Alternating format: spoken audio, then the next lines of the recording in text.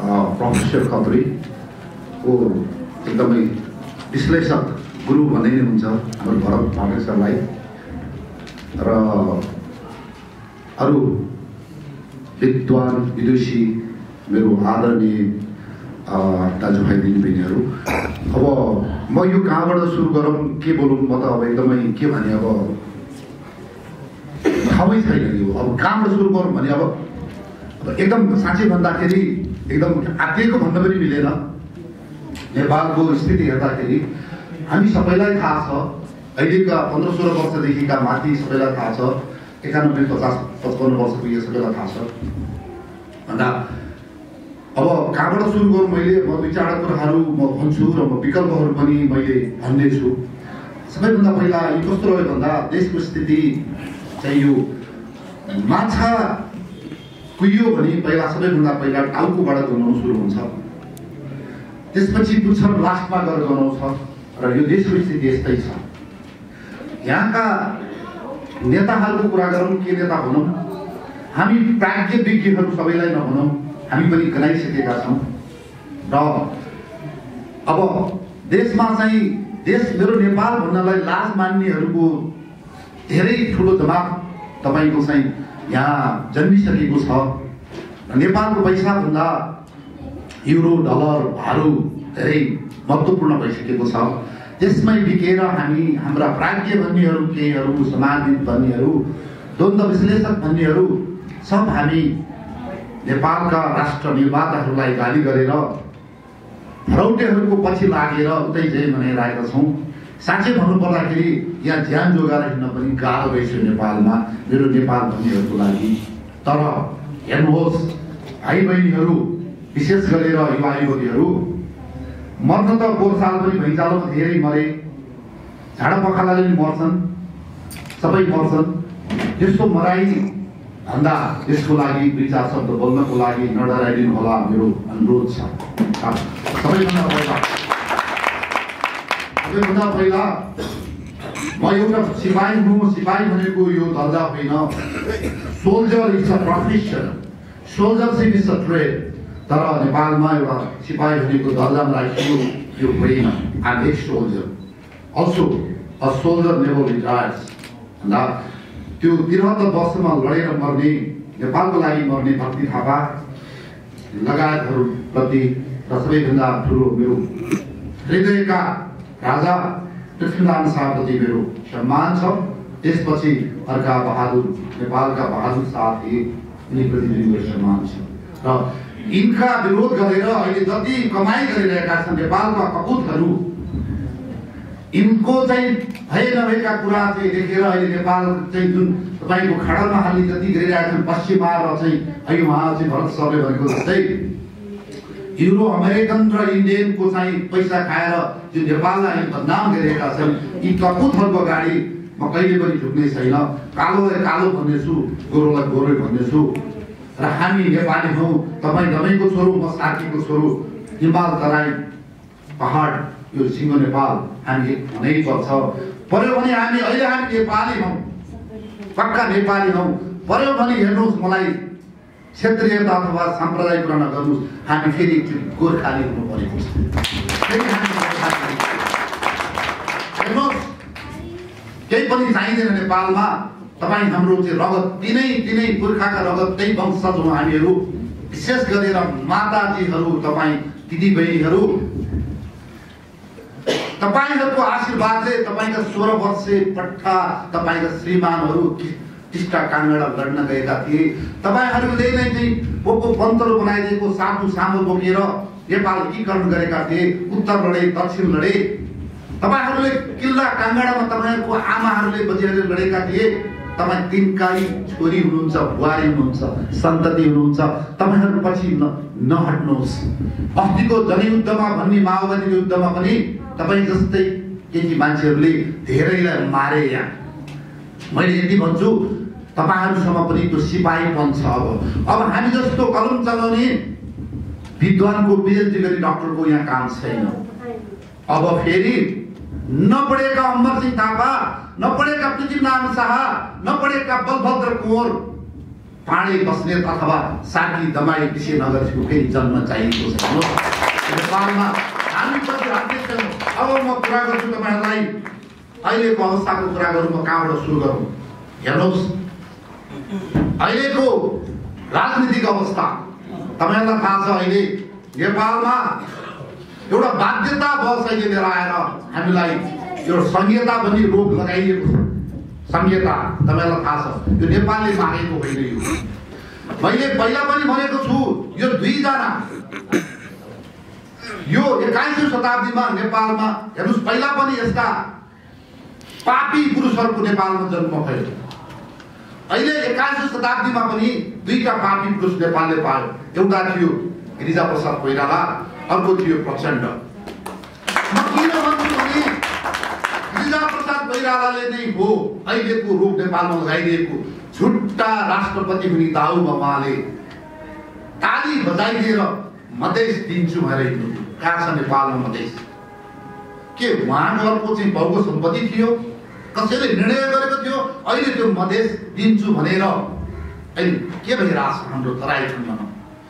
हिन्दू धर्मलाई ताली बजाएर उहाँले चाहिँ उहाँको धुपौरी लगाएर ताली बजाएर फालिदिनु भयो। राष्ट्रतालाई ताली बजाएर फालिदिनु भयो। के प्रक्रिया थिएन र? उहाँ मरेर जानुभयो। उहाँको चाहिँ एउटा भाग्यमानी हुन्छ, अहिले बाँच्नु पर्थ्यो उहाँले। हेर्नुहोस्, यहाँ महान भनेर दुनियाँ खाली ठाउँ देख्नुहुन्न। अहिले यहाँ शालिग बनाउन खोज्छन् यस्ता दुष्टहरूको। म लडेको चाहिँ हेर्नुहोस्, पटक पटक हेर्नुहोस्, म परेर बाँचेको म एउटा सिपाही हुँ। अहिले म यहाँ छु कि मैले मेरो नेपाल भन्न नपाउने यस्ता दुष्टहरूले गर्दाखेरि। अर्को दुष्ट प्रचण्डे, ठिक छ, एउटा क्रान्तिको नाममा उसले यहाँ कति मान्छे मार्यो कि अहिले भगेर अहिले तपाईँले ढाक्नु पर्दैन। नेपालको बिल गेट भनेको प्रचण्ड नै हो। तपाईँको अहिले भएका यहाँ महलहरू, यहाँका तपाईँका चाहिँ व्यापारिक भवनहरू सुन्छु अहिले विभिन्न केबलकार दुनियाँ अरबौं खरबौं खरबौं उन्वास हो। ठिक छ, मलाई 2 तोला सुन के अरे र कति हो त्यो कट्ठा जमिनले त्यसैले पुरो पुगोस् र फाइनल्ली उहाँले यत्रा जनता मार्नुहोस्। अहिले पनि हामीलाई के प्रब्लम? तर इन्डियाको दलाल भएर अहिले एउटा रञ्जित रेको दलाल भएर लाजन मर्कुल गरेर अहिले जुनमा एउटा नेपालको झन्डा हल्लाउनुहुन्छ। किन यो पाप हो? भारतको झन्डा हल्लाउनु प्रचण्डजी तपाईँको गाडीमा। म पनि नेपालको एउटा चाहिँ नेपाली पूर्व सिपाही हुँ। यस्ता दुष्टहरूले 17,000 मान्छे मारेर अहिले इन्डियाको खुट्टामा ढोग्नु थियो भने किन मार्नु पर्थ्यो? हेर्नुहोस्, अहिले भन्दा यी दुईटा कुपुत्रहरू, अर्को बाबुराम भट्टराई हरुवाहरूको छेरुवाला सधैँभरि त्यो मान्छे एउटा गोर्खामा जन्मेको भट्टराई पुत्र हुन्। अब मित्रहरू मलाई गोली ठोक्नुहोस्, तिनको जीवनमा नेपालको रगत एक थोपा छैन। घुमाइ फिराइ इन्डियामा लगेर नेपाल काट्दै चाहन्छन्। अब गोरखपुर भागलपुर काँडा हाल्दै चाहन्छन्। यिनको नाटक मात्रै हो। एउटा कुरो, यिनको पछि नलाग्नुहोस्, यो नेता होइन नि, यी धुपौरे हुन्। एसडी मुनिको त्यो पुच्छर भएर यिनी धुपौरे हुन्। मलाई पनि बोलाइएको थियो नयाँ शक्ति पार्टीमा 2 दिन चाहिँ मैले कुरा उहाँलाई भनेको शिवार नटेली। हेर्नुहोस्, यी देखिने पात्र लगायत हेर्नुहोस्, अहिले हामीले खोज्ने हो भने मेरै घरमा पनि रहेछन् रहहरू, मेरै घरमा पनि सिआईहरू छन्। तपाईँहरूले मैले पनि नेपालमा झन्डा हालेर युनिफर्म लगाएर त्यो सुरक्षाको बन्दुक बोकेर हिँडेको छन्। सबैलाई नेपाली ठान्नु होला। अब धेरै गाह्रो रहेछ मेरो नेपाल भन्ने मान्छेहरू पाउनको लागि। हेर्नुहोस्, अब यो सायद मेरो एउटा इमोसनल भनाइ हुन सक्छ, तर मैले भन्न पाउनु पर्छ यो चिजहरू। हेर्नुहोस्, र अर्को कुरा, अहिले प्रचण्डजीले 25 बुधे जुन अस्ति सहमति गरेर के गरेर आउनुभयो इन्डियामा गएर। हेर्नुहोस्, त्यो परराष्ट्र मामला भन्न साथ उहाँले चढाएर आउनु भएको छ। र परराष्ट्र मामला भनेको र गृह मामला, देशभित्र गर्ने सबै आन्तरिक policy ministry of home affairs गृहले भनौँ त्यो आन्तरिक मानिन्छ। देश बाहिर गरिने रक्षाको मामला, अर्थको मामला, तपाईँ हरेक मामला परराष्ट्रको च्यानलबाट जान्छ, देश बाहिर जान्छ। अब देश बाहिर गरिने तपाईको चाहिँ कार्यहरू, नेपालको शान्ति सेना, व्यापार, एभ्रिथिङ तपाईँ भोलि लडाइँ भिडाइमा पहुँच पठाउनु, यो पराष्ट्रको मामला अन्तर्गत जाने चिजहरू कति राम्रोसँग इन्डियाले घुसाएर प्रचण्डलाई सही गराएर पठाएको छ। र इन्डियाले अहिले हाम्रो नेपालको शान्ति सैनिक लानको लागि, उसको मुठीमा लानको लागि उसले अलमोस्ट तयारी गरिसकेको छ। पोहोर साल यसले गर्न लागिसकेको थियो, अहिले पनि यो चाहिँ गर्दैछ। हेर्नुहोस्, नेपालमा हिन्दू धर्म ढालियो, एउटा राष्ट्रिय एकताको प्रतीक थियो। म क्रिस्चियन होला, म मुस्लिम हुन डजन्ट म्याटर, तर 85% जनता एउटा धर्म भनेको अनुशासन हो, मेरो आस्था हो यो। हेर्नुहोस्, यो पश्चिमालाई युरोपियनहरूलाई ढाल्नलाई बच्चौँ लाग्यो। हेर्नुहोस् किन भन्नुहुन्छ भनेदेखि पृथ्वीनारायण शाहदेखि नै हिन्दू धर्म भर्सेस क्रिस्चियन धर्म भएको जब जारै छ। यहाँहरूलाई कति वर्ष लाग्यो यो धर्म ढाल्नलाई, पश्चिमाहरूलाई कति अर्ब खर्ब खर्च गरिएको छ। किन हाम्रो एकता ढाल्नु थियो, उनीहरू सफल भए। हाम्रा मगन्ते प्राज्ञ विज्ञहरूले, हाम्रा चाहिँ सांसदहरू, यो भेडी गोठहरूमा किन भन्छु भने एउटा गोठालाले सिट्ठी लागेको भरमा हजारौं भेडी पछि दौडन्छ, त्यस्तै 3-4 डन प्रचण्डै डन, यो 2-4 डनले खेलाका भेडी गोठहरूले खाएका पश्चिमाको पैसाले यो धर्म पनि गुमाए। अर्को ढाल्नु थियो राष्ट्रसंस्था, यो ढाल्नलाई धेरै मित्र राष्ट्र भारतकै भूमिका छ। यसमा यसले पनि खर्बौं अर्बौं ढालेको छ, खर्च गरेको छ। यो सजिलो छैन फर्काउनको लागि पनि, किन यो अर्को पिलर थियो। अब तेस्रो पिलर भने नेपाली सेना बाँकी छ। हेर्नुहोस्, अब यसलाई विभिन्न प्रक्रियाबाट शान्ति सेनामा रेटेर हुन्छ, 1954 ट्रिटीले हतियार गोली घण्टा चाहिँ तपाईको नदिएर हुन्छ, आदि इत्यादि कारणबाट यो सेनालाई सायद अब केही कुरामा उक्साउन नि सक्छ। यसले यो ढाल्नमा चाहिँ अब तपाईको युरोप, अमेरिकालाई पनि ठाडै नभनौँ होला भन्दा मित्र राष्ट्र भारत र युरोपियनहरूको ठुलो भूमिका छ। मेरा चिफ साहब भनौँदाहरूले, जनरल साहब भनौँदाहरूले अब जागिरले मात्रै भएर हुँदैन। हेर्नुहोस्, जागिर जसले पनि खान्छ। हेर्नुहोस्, तर एउटा मातृभूमिलाई चाहिँ सम्झनु पर्छ। के चाहिँ खानुहुन्छ उहाँहरूले पनि, अरूले कमाए पनि, खर्म कमाए खाए पनि त्यही एक छाप खाने हो, एक पेट खाने हो, एक झुक्रा लाउने हो। तर यो खडेरी परेकै छ यो देशमा, मेरो देश भन्नेहरूको खडेरी परेकै छ। अब युवा पुस्ताहरूको जरुरी छ, ख्याल गरिदिनुहोस्। अब यो नेपाली सेना ढल्यो भने यहाँ भिडको लाग्ने छ।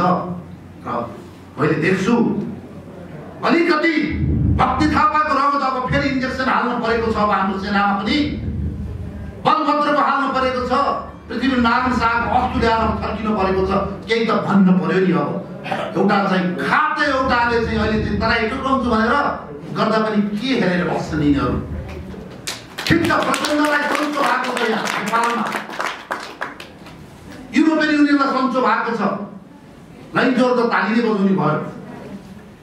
तर यो देशको तलब खानीहरू यत्रा तपाईको 2 लाख सुरक्षा पाउँछ नेपालमा। राष्ट्रिय चाहिँ तपाईको एनआइटी के भन्छ त्यो राष्ट्रिय अनुसन्धान विभाग, सशस्त्र प्रहरी र सेना गर्दाखेरि 2 लाख भन्दा बढी मान्छे छ नेपालमा। के हो यो? किन बोल्नु नहुने यिनीहरूले? के बोल्नु हुँदैन? के यिनीहरूलाई चाहिँ खाली जेउ गर्दैमा तपाईको चाहिँ दिएको तलब भत्ता यिनीहरूलाई चाहिँ चुरमा डुबाएर राखेर मात्रै हुन्छ? म यसमा मलाई चित्त दुखेको छ। यो देश हामी जस्तो सुतेर खाने सेनाले तपाईको गरेको होइन, यो बचाएको होइन। पृथ्वीनारायण शाह जस्ता एउटा सिपाही तपाईको सातु खट्टे खाएर चाहिँ यो चाहिँ एउटा गोर्खाबाट टिस्टाबाट काङ्गडा गएको देश हो। हेर्नुहोस्, तपाईँ पुर्खा, तपाईँ हाम्रो पुर्खाको सबैको हाम्रो त्यतिकै यसमा चाहिँ योगदान छ। कृपया हामी बचाउँ। भोलि पऱ्यो भने फेरि एकचोटि गोर्खाली हौँ, केही पनि पर्दैन। तपाईँहरूको हातमा एउटा खुकुरी लिएर निस्कनुहोस्, त्यति भए पुग्छ। अब केही पनि चाहिँदैन। यो देश डलेर तपाईँको रुली यहाँ साथी धेरै छन्। यहाँ चाहिँ क्रिस्चियनको डलर नखाने धेरै छन्, युरो नखाने धेरै छन्, भारू नखाने यहाँ धेरै छन्। के त यसै गरेर हामी बस्ने? र मलाई माफ दिनुहोस्, मभन्दा धेरै यहाँ जान्ने सुन्ने व्यक्तिहरू हुनुहुन्छ। म सुरक्षाको एउटा के भने एउटा म जागिरी थिएँ म पनि। र अर्को कुरा, अब के गर्ने यहाँ धेरै कुराहरू मैले देखेको छु। अब सबैभन्दा पहिला धर्मको रूपमा एक होइनु पर्यो। मेरो नमस्कार छ। यो नेपालमा रहेका पीठाधीश मठाधीश कहाँबाट ल्याउँछ नि यिनीहरूले 112 के गुरु रे 18 गुरु रे कहाँबाट लिएर आउँछ नि गुरु भन्नेहरू छन् नि। कोही के बाबा कोही के बाबा। अनि यिनीहरू चाहिँ पार्टी खोलेको जस्तो हजारौं पार्टी खोलेर बाबा भन्न बस्ने यिनीहरू। हिन्दू धर्मको कुरा गर्ने यिनीहरू के यिनीहरू ट्रेड युनियन यिनीहरू के नेपालको एउटा हिन्दू धर्मको लागि एक हुन नसक्ने यिनीहरू। अब के यिनीहरूलाई चाहिँ हामीले कालो मसो दल्नु पर्यो हो त। अब यिनीहरू एक भएर बोलिदिने हो भने अहिले एक भएर एक ठाउँमा बोलिदिने हो भनेदेखि देश अहिले उर्लिन सक्छ। यिनीहरू एनजिओ खोलेको जस्तो स्वयं घोषित के कति हजार बाबा के बाबा के मठाधीश पीठाधीश कसको लागि हो? धर्मको लागि हो भने हिन्दू धर्मको लागि हो भने यिनीहरू एक हुनै पर्छ। यहाँहरूले घाँटी समाउनुहोस्। होइन भने यिनीहरू नक्कली बाबाहरू नक्कली यिनीहरू चाहिँ पदधारीहरू अर्को आए कुरा राजतन्त्रवादी भन्नेहरू तपाईँहरू सबैहरू एक हुनु पर्यो। यसको अहम भूमिका राजा ज्ञानेन्द्रले पनि पूर्व राजा ज्ञानेन्द्रले लिनु पर्यो। उहाँले नेपाली जनतालाई विश्वास गर्नु पर्यो। पृथ्वीनारायण नाथ शाहको शालिगमा मालार्पणको दिनमा आउनु पर्यो। भैँचालो गएको ठाउँमा घुम्नु पर्यो। उहाँ चाहिँ दिल्ली र तपाईँको चाहिँ बेजिङ घुमेर ब्याङ्कक घुमेर मात्र आश नगरे हुन्छ। यो जनता चाहिँ उर्लिनु पर्यो। गिरिजा प्रसादले 15 जना के 200 जना मान्छेहरू ताली फटाएको राजतन्त्रलाई यहाँ 20,000 जनता उचालेर त्यसलाई अघि लाएर तपाईको नारेटिभ फेरि त्यसरी बदलाउन सकिन्छ। यहाँ सकिन्छ। यो कुनै प्रक्रियाले खानेको राष्ट्र छैन। यहाँ यो बल चाहिँ माइटी राइट भएको राष्ट्र हो। तर ज्ञानेन्द्रले अहिले पनि जनतालाई विश्वास गर्न सकेका छैन। यहाँ धेरै छन्। अब तपाईले राजावादी भन्नेहरू यहाँ 7800 हुन्छ तपाईको पार्टी। तपाईँ एक होइदिनुहोस्। कहाँ गए ज्ञानेन्द्र? ज्ञानीले भन्नु पर्यो। सबैजनाले बोलाउन नसके पनि त्यो पार्टीका नेता भनेर बोलाएर मेरो लागि एक होइन भन्न सक्नु पर्यो नि उहाँहरूले। तपाईँहरू पनि एनजिओ खोलेको हो। यो लाज लाग्छ हो। त्यही भएर चाहिँ मलाई दुःख लागेको छ। हेर्नुहोस् एक भइदिनुहोस्। अर्को कुरा पूर्व सैनिक साथीहरू पूर्व प्रहरी साथीहरू सबै कर्मचारी साथीहरू हेर्नुहोस् हामी पेन्सन खाइरहेका छौँ। अहिले पनि हामीले राज्यको हामीले कर खाइरहेका छौँ। देशको लागि अब उठ्नु परेको छ। हामीले केही गरेका छौँ देशको लागि अब उठ्नु परेको छ। तपाईहरू यो चाहिँ स्वार्थी यो विदेशी दलाल पछि नलाग्नुहोस्। अब केही कालमा निस्कलाय नेपालमा कुनै एउटा शक्ति धेरै छिटो युवाहरूको अघि लाग्नुपर्छ। तपाईहरू नेतृत्व दिनुहोस्। सबैभन्दा पहिला तपाईँ युवाहरू। अब अहिले हामी जस्तो म पनि युवा छु। अहिले पनि म 20 वर्ष छु। म बन्दुक खान तयार छु। खुकुरी चलाउन तयार छु। तर मभन्दा युवा तपाईँहरू हुनुहुन्छ। युवा नेतृत्व अगाडि बढ्नुहोस्। यहाँ चाहिँ प्रोफेसर सरहरू हुनुहुन्छ। यहाँहरू हुनुहुन्छ। हामी तपाईँको सल्लाहकार हुनेछौँ। यो देशलाई बचाउनै पर्छ। र हेर्नुहोस् सबैभन्दा ठुलो रोग अहिले हामीलाई तराईबाट लागेको छ। अघि भरत सरले भन्नु भइसक्यो। यो इन्डियन आर्मीको जेनरलहरूले सबैभन्दा पहिला नेहरूले उनीहरूको चाहिँ सुरक्षा सीमा उनीहरूको सीमा उत्तर हिमालयलाई भन्यो।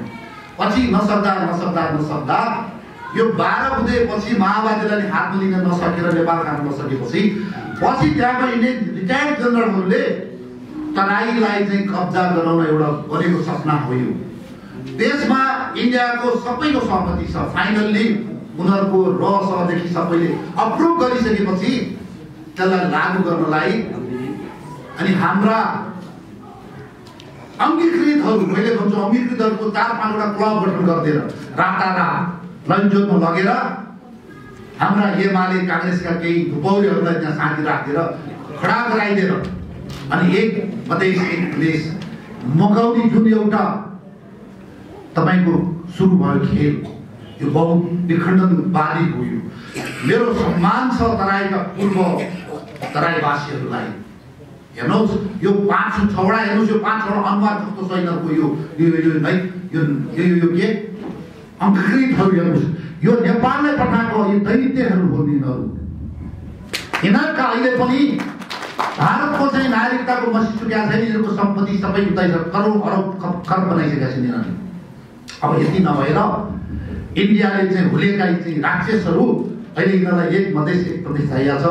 खबरदार यो 5 नम्बर प्रदेश टुक्रियो भने त्यसपछि सुदूरपश्चिम टुक्राइनेछ, पूर्वमा टुक्राइनेछ र यो क्रिमियाको रूपमा यसलाई लगेर मिसाइनेछ र इन्डियन मिलिट्रीहरूको जुन एक्स आर्मीले प्लान गरे अनुसार यसलाई चाहिँ फेरि तपाईको रेफरेन्डम गराएर उता लगेर एउटा उनीहरूको बफर जोन बनाइनेछ।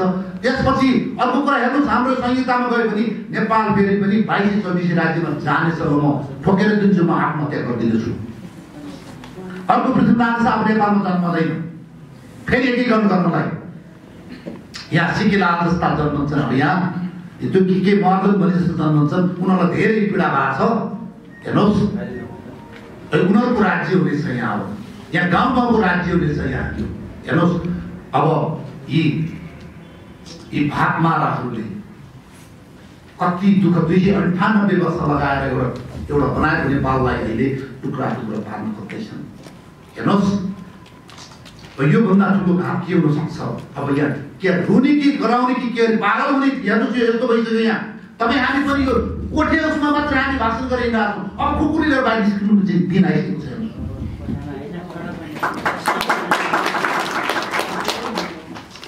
हेर्नुहोस्, यो नेपाल बचाउनु जरुरी छ। अब मैले धेरै कुरा यहाँ के चाहिँ भनौँ र फाइनली म भन्छु, यसमा अहिले भारतीय रलाई कसले समातेको छ? अमेरिकन सिआइएले समातेको छ। अमेरिकाको सिआइएले रलाई समातेको छ। रले हाम्रा चाहिँ यी प्रधानमन्त्री मन्त्रीहरूलाई समातेका छन्। र चाहिँ त्यो र भन्ने जन्तु यस्तो छ, त्यो मोदीको केही पनि लाग्दैन। त्यहाँका मन्त्री प्राकृतिक केही पनि लाग्दैन। त्यो रलाई अचेत्यो भने इन्डियन आर्मीले अचेत अलिकति त्यति मात्रै सम्भव छ।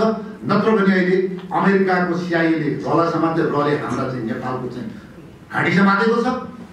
र यो नाटकहरू हेर्नुहोस्, केही पनि हुनेवाला छैन। र तपाईँले झन्डा हल्लाएर देखिने मन्त्री प्रधानमन्त्री छान्नुहोस्, तपाईँले ट्विटर गर्नु भने सायद अहिले 4 जना पनि तपाईँले मेरो नेपाल भनी पाउनुहुने छैन। सबैभन्दा बदमासी यहाँ कर्मचारीहरूले गरिरहेको छ। उतैतिरबाट हेर्नुहोस्, सबै भन्दैनौँ फेरि म हेर्नुहोस्। र फाइनली मित्रहरू, भाइ बहिनीहरू, इन्डियाले राजा त्रिभुवनले नेपालमा इन्डियन आर्मीलाई भित्राउँदाखेरि इन्डियन प्रशासन भित्राइसकेपछि नेपाल खाइसक्ने अवस्थामा राजा महेन्द्रले धेरै काम गरे। इन्डियाले टेरेन फौज फर्काउनलाई, सचिव फर्काउन टेरेन। त्यो अवस्थामा अन्तमा राजा महेन्द्रले चाइनाको मौजेदुङ र चाउलाईको सहयोगबाट यो नेपाललाई इन्डियन बाघ पन्जाबाट छिरै निलिसकेको पन्जाबाट, घाँटीबाट आधी निलिसकेको घाँटीबाट छुटेका चाइनाले त्यतिखेर बचाइदिएको। यसमा सम्झनुहोस्, म भारत विरोधी होइन, म नेपालको चाहिँ म माया गर्ने एउटा तपाईँहरू सुनारी हुँ। तर मैले कसले यहाँ चाहिँ खिचडी बोल्न पाउनुपर्छ र हामीले चाइनालाई नबिर्सौँ। र सायद फेरि पनि चाइनाको जरुरी छ नेपालमा। यी खाते बाटेहरूले अब देश लैजान लागिसके। अहिलेका प्रधानमन्त्री अर्को प्रधानमन्त्री टाउको देखिरहेको छ। पऱ्यो भने यिनीहरूले नेपाल बेच्छन्, नेपाल खान्छन्। त्यो भएको हुनाले यो देश दुई ढुङ्गा बिचको तरुल हो। चाइनालाई पनि हामीले अब बोलाउनै पर्छ, जरुरी छ। त्यसपछि त्योभन्दा अगाडि हामी अगाडि लाग्नुपर्छ। यति भन्दै म एउटा सिकारु एउटा भनौँ के भने अब यो पूर्व बन्धुकी हुँ, माफ दिनु होला फेरि बोले भने जय नेपाल, मेरो नेपाल।